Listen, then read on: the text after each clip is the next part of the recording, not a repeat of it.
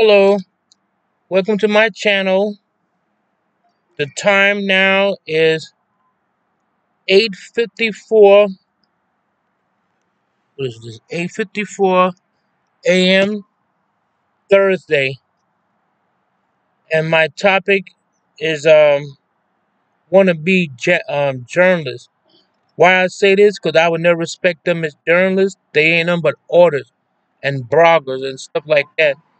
I saw something so appalling. Before I do anything else, I must say praise to the most high. And Minnie Machone, as my Lakota brothers say, water's life. Getting back to what I was saying, I still have my GoFundMe page for Indians in Pueblo Village that need stoves in New Mexico. Now, getting back what I was talking about, I saw something, and they even made the eyewitness news. That's how bad they want to be news reporters. They they was harassing people. All they do is harass people. That's not journal. Half of them they be talking their rights be violated. Their rights gonna be violated. None time I seen a video. This guy is a wicked ass man. They beat this man like Rodney King, and I don't know why there's no arrest being made. They keep getting. They think they're bubble. They got big ego chips. I saw that on the eyewitness news. This elderly lady, this Jessica's man stood up the elderly lady.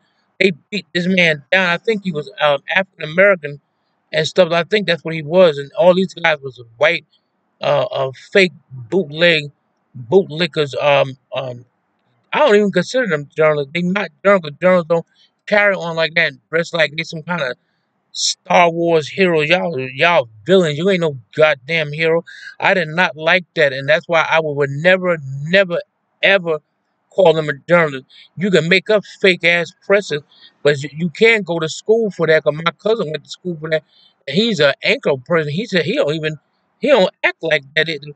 They beat this man down and stomped his head and everything, and no arrest was being made. I don't know what happened to it. I have to follow up on it, but that was wrong.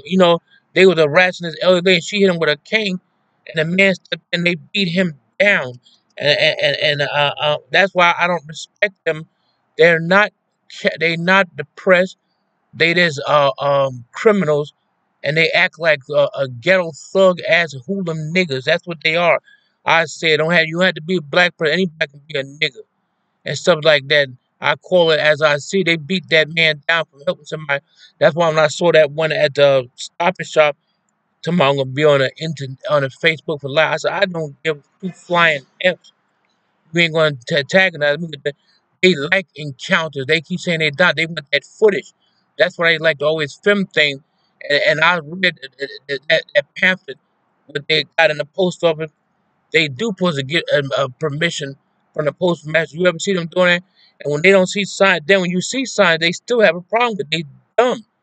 I know. And when the people create privacy, they tell people to create privacy. Y'all gonna go follow the person in the building. If you don't see no sign, you know it's there for a reason. I'm not gonna go and they always want something posted restricted. Even when it's restricted, they go back there.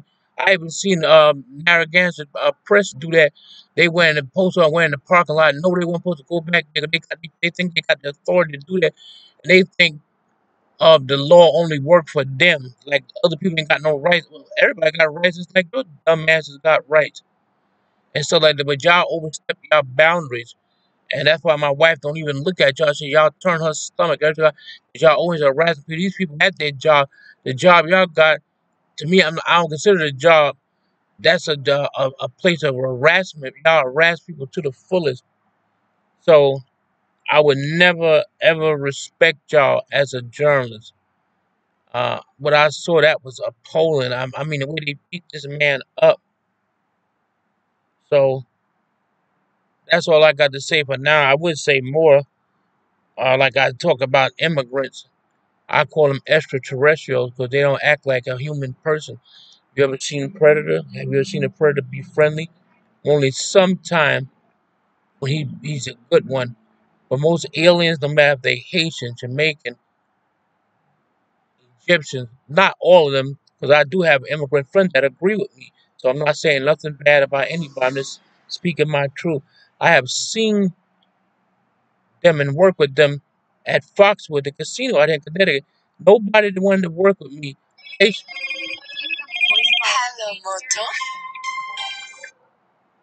hello, hello. Hello. Uh huh. Where you at? I'm downstairs. I'm right in front of my hands on Hartford. I'm sitting right. Listen, I'm not. I woke up this morning and my chest was tight, so I canceled my appointment. But I still, after you done with Rosemary, I want you to see. I'm still going to go to the store though. Okay. All right. I'm like, do you got money to eat? No, I'm broke. I had to pay something on this car. I don't have no money until the first.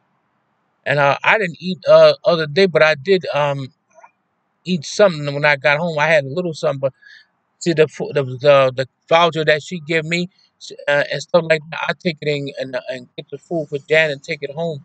And Rosemary said, "That's nice." Like, yeah, you're supposed to look out for your wife, you Yeah, know. I told her that. Hmm. Well, listen, I Hmm. am coming downstairs, but I'm about to get up and start getting ready. The chicken that she give you, that you eat with it, and Hmm. I'll be downstairs to give you the money for your life. Okay, thank you. Cause I'm about to start getting ready now and go downstairs. All right. Okay, All thank right, you. sweetie. Okay. Yeah. Okay. Bye. Bye. Look, that was my friend. So I'll talk to y'all later. Donna Wado. Take care and have a blessed day.